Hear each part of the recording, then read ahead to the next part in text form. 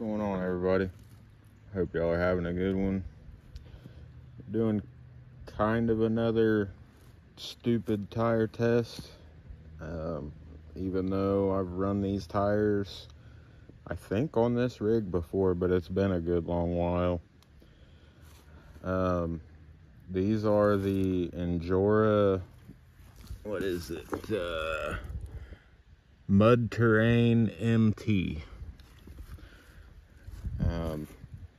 I got these, I think, at Axial Fest last year, 2023, depending on when you're watching this video. I guess it was last year or not. I think I ran them on the base camp for a while, and I figured out really quick they were garbage on rocks. They're kind of a mushy yet somehow firm compound, gummy but not sticky. I don't know, they're really odd.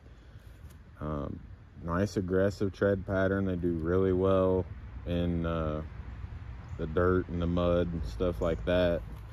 Just didn't ever really do worth a darn on rocks and concrete. But now I've got a little bit more weight on the Ecto, and I've got new inserts.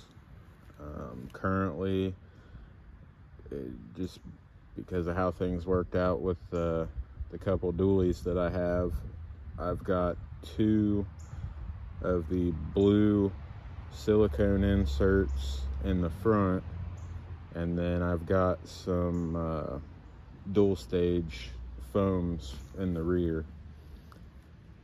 Just mounted these up, and I went ahead and vented all of the tires. So that's something else I hadn't done before. So we're gonna see if these do any better a year later with different inserts.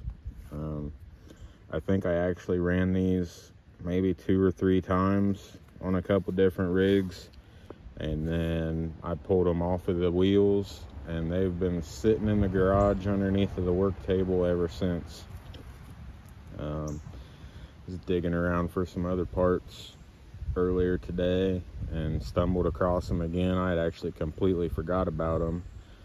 Also ran across another set of tires I want to try out that I've never had on this rig. That's a later video, but figured we'll go ahead and give them a shot. It's been a while. There's a lot of obstacles that these haven't seen, and we'll see if they get any kind of redemption, or if they're just a trail only tire.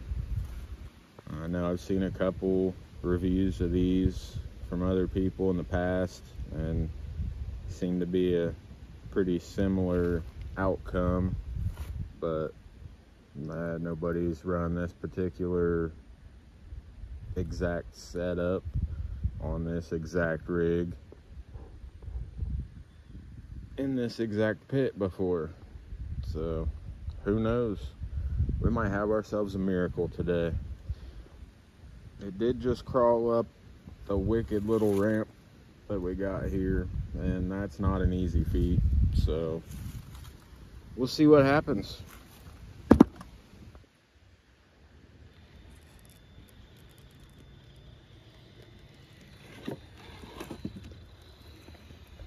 And I'm sure it'll be pretty obvious here as we go along, but Ecto's still set up in trail mode. Doesn't have hardly any drag brake at all, and it's got some pretty tall gearing, we'll say. I don't remember what the pinion is on here, but it's currently got a Castle Copperhead 10 ESC and 2280 kV motor, axial 3-gear transmission, and I believe it's about the biggest pinion you can get on there. it's still set up to be in general lee mode. But even though it doesn't have the slow crawl and it doesn't have the drag brake, it's still the Ecto. Still do better than a good portion of the other rigs out there. Something that I do want to change. I just keep forgetting about it when I have time. I need to get me some different steering links set up. This thing's got so much toe out. It's pretty ridiculous. I definitely think it would help to get that in a little bit more of a neutral position. Oh yeah, it should be able to pull that. I was gonna say, it should be able to pull that no problem. Haven't even gotten anything difficult yet, and we're already starting to have little battles.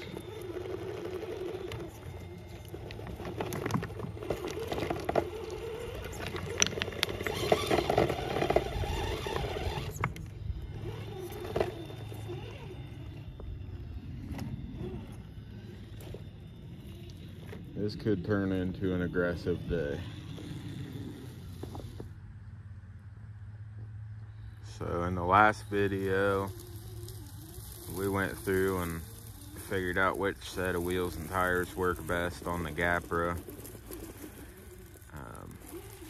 I think that the next vehicle that gets to go shoe shopping might be the Ecto.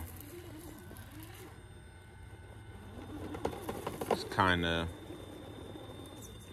why I'm just testing these on their own, just because I don't think that they stand a chance. But on the off chance that they do anything spectacular, then I'll throw them in the mix. Okay, I was not expecting that pull.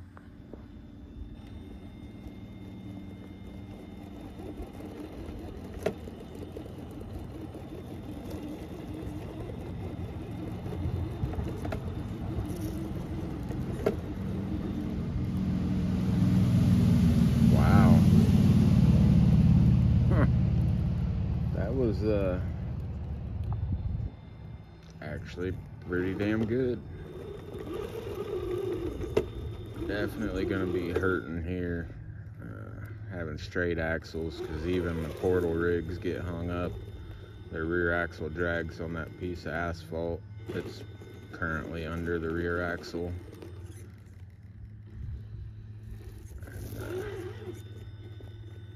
it's pretty hard diff stuffer right there. But if you can manage to get a little bit of grip, there you go. A little bit of grip and or momentum. Holy moly. So I know that this section here was here last year when the base camp had these tires on it. So I'm pretty certain that these tires have tried to run this exact line before. Maybe never on the Ecto in particular, but I feel pretty, I'd have to go back and check, but I feel pretty confident in saying I do not believe that they've ever made that particular line that we're currently on. I would be really surprised if they had ever made it this far before. Yeah. As far as the rest of it, I don't have high hopes. But one thing I can say is we're gonna try.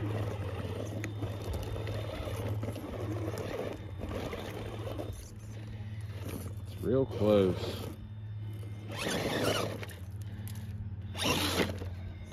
Get the right bounce. Whoa, almost fell completely off there.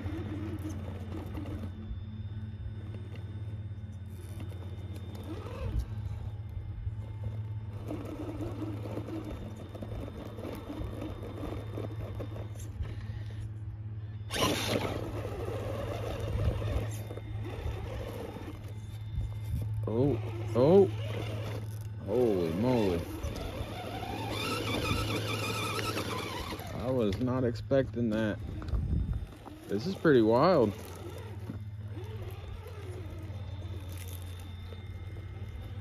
So I would have lost money if I was betting if they would have made it up the bottom section of hardline here.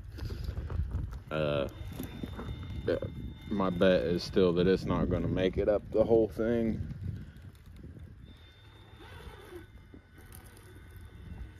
I just don't see him having near enough bite or holding power to get up this. That being said, if they was going to make it up on any rig, it would probably be this one. The Ecto's not had the title of king of the pit in the past for no reason.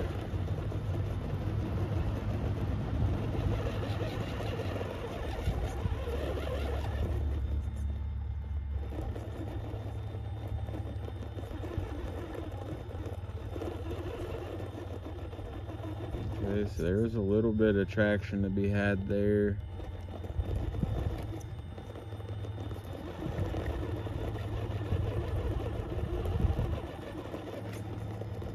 See how hoppy it is. I think it's all the silicone inserts, and then even the dual stage inserts are the I think it is actually Injora brand as well, that have the blue rubber inner dual stage.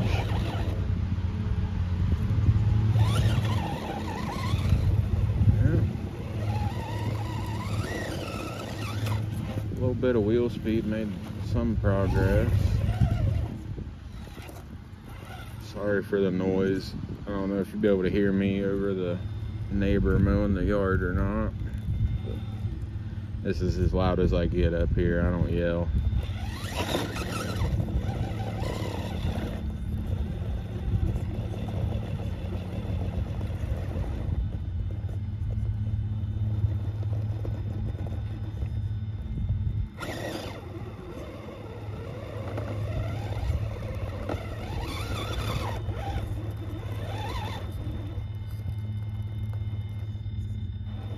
Okay, this is a perfect opportunity here. I'm gonna show you what I mean with these gummy lugs.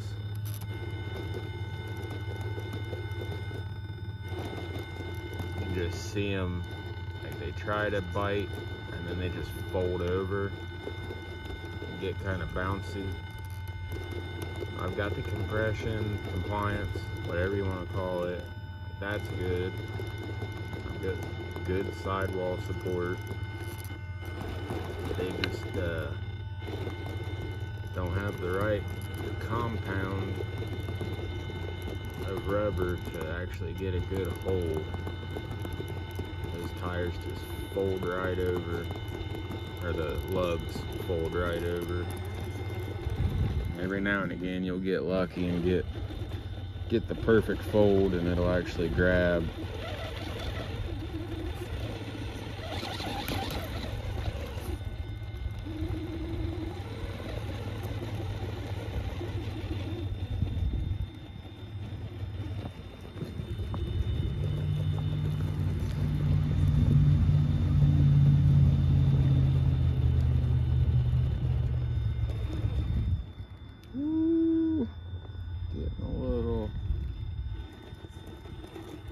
Getting a little lift up there.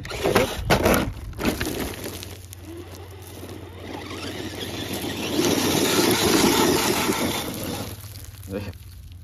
They do good in the dirt.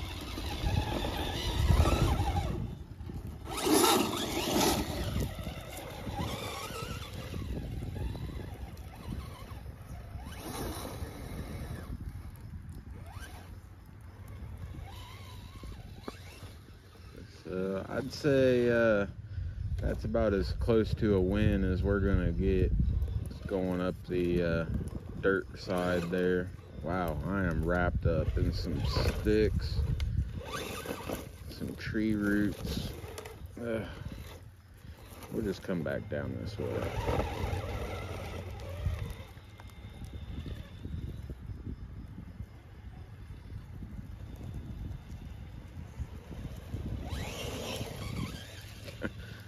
That's pretty good. I don't know that I've got too many rigs that'll pull that little dirt climb there. I haven't really tried it with a whole lot of them, but I know how steep and loose that stuff is.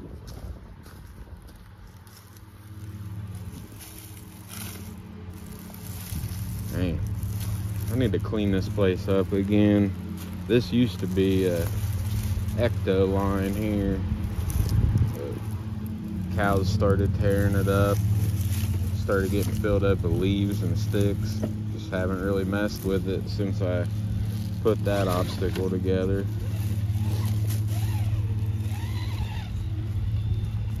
I don't see it being able to go up the left hand side. It might be able to get up the right. We'll see. I'm pretty confident in saying I think that the left hand side of this obstacle here is harder than hardline. Hardline got the name hardline because it was the first hard line that I had, not because it's the hardest line up here currently.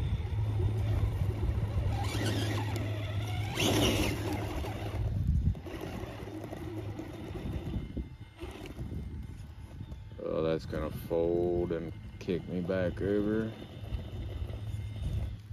like that. Oh.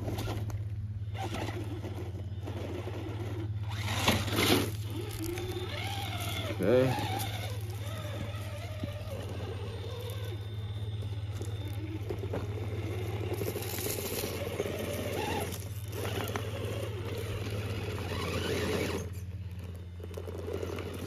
This whole side over here is just diff hanger city.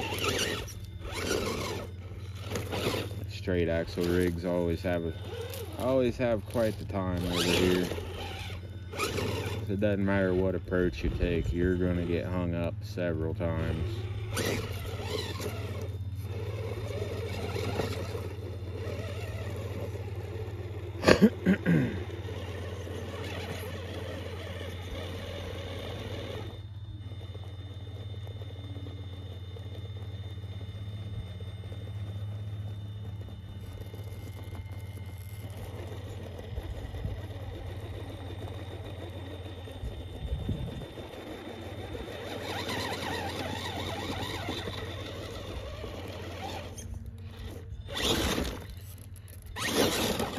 Ooh, that's a bad spot to be in.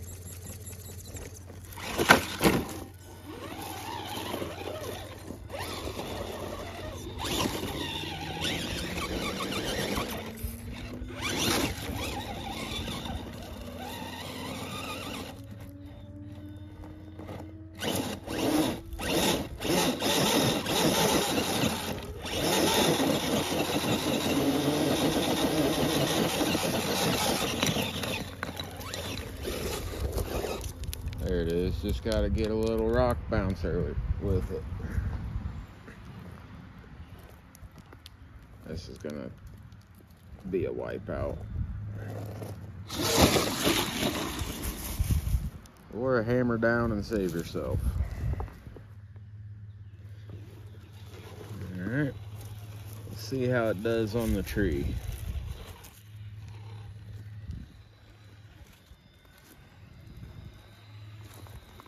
As bad as these things are doing, they're actually doing better than what I remembered.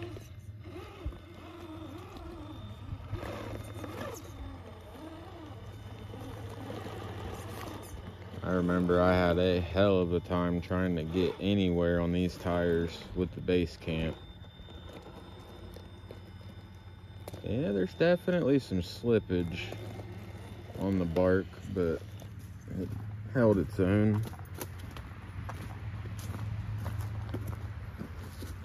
Oh man,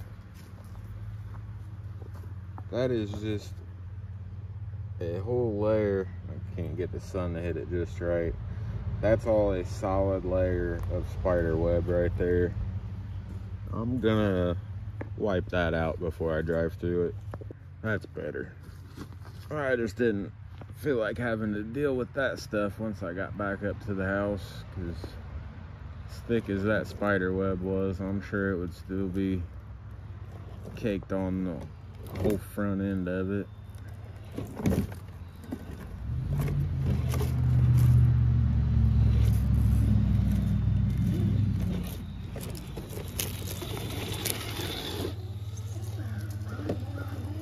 Now that I've got a pretty good idea of where they're at on rocks and concrete, I think we'll see if it can make it up and over the slide here, and we'll go see what it can do up on the hill climb.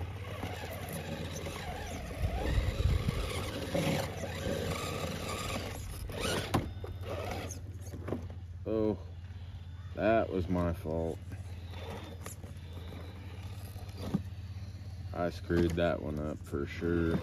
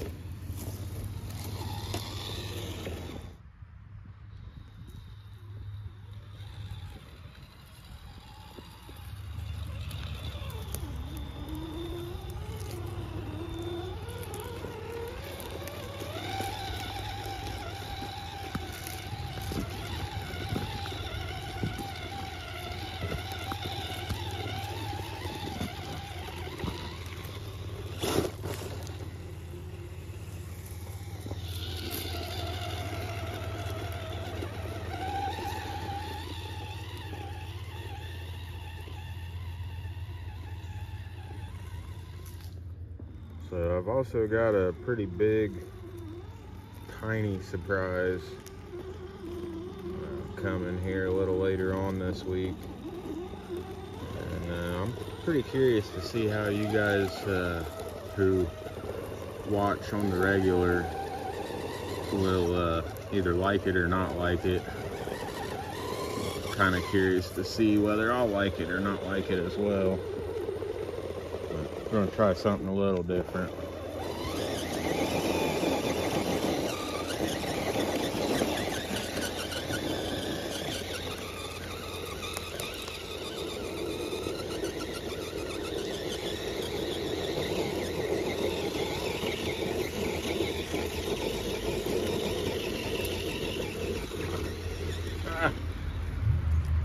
Telling you, these tires suck on the rocks, but man, they do really well in the loose dirt and mud and all that good stuff. I know we went over this when I tried out the RC four-wheel drive pulling tires. The camera does not do this any justice whatsoever, but that's a long way down. I'm only standing a little over halfway up it.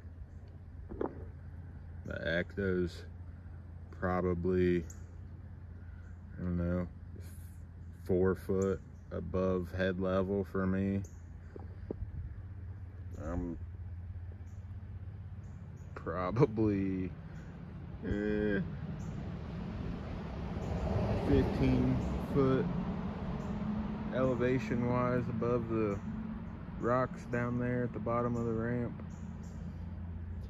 What I'm trying to say is this is a big steep hill, and for being just a little trail truck on some Injora tires. It pretty well kicked this hill's ass. Well, I'm just sorry I didn't get that on camera. I started to work my way back down the hill here. The rear end got hung up on a root, and it took just about the same exact tumble it took with those pulling tires. I feel bad for this thing. It has had the holy snot beat out of it this week.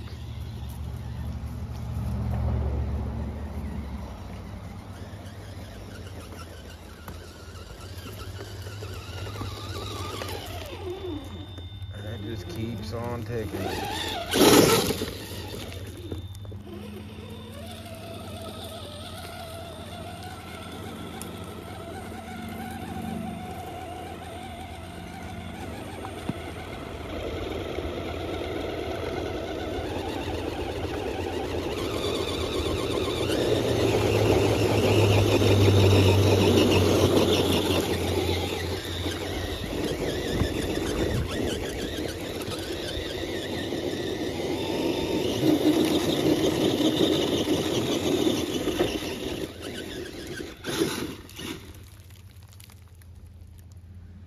See if I can back down this thing gracefully.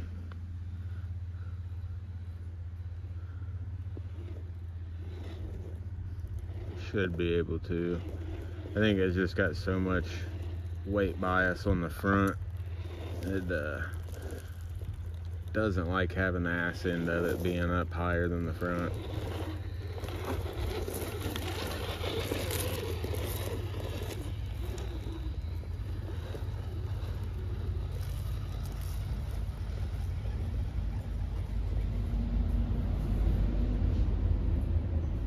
Not a problem.